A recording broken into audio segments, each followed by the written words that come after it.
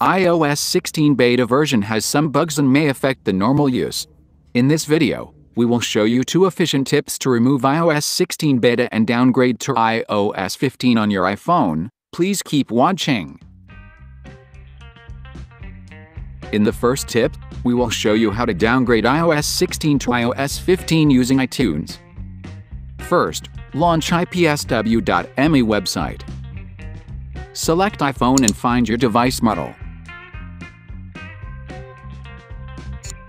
Select iOS 15.5 to download. When it has downloaded, connect your iPhone to your computer via USB cable and run iTunes. Next, click device icon on the top left corner.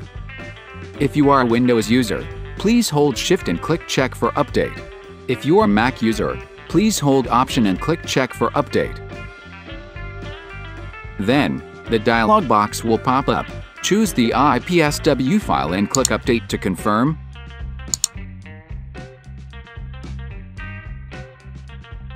iTunes will downgrade automatically. You just need to wait for a while.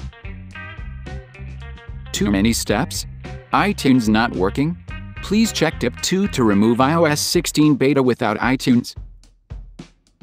Run any fix on your PC or Mac, and connect your iPhone via USB cable. Choose Upgrade or Downgrade iOS feature. Select Downgrade and click Start Now.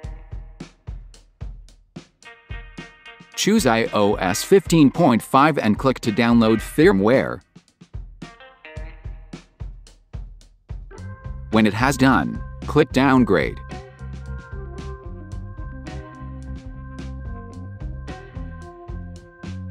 You just need to wait for a while.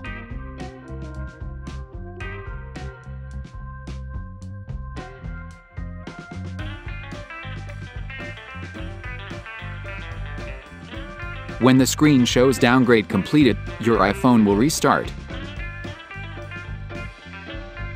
Now, let's check if it is downgraded to iOS 15.5.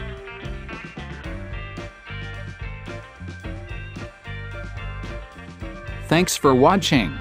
If you have any questions, please leave a comment. And don't forget to subscribe to our channel.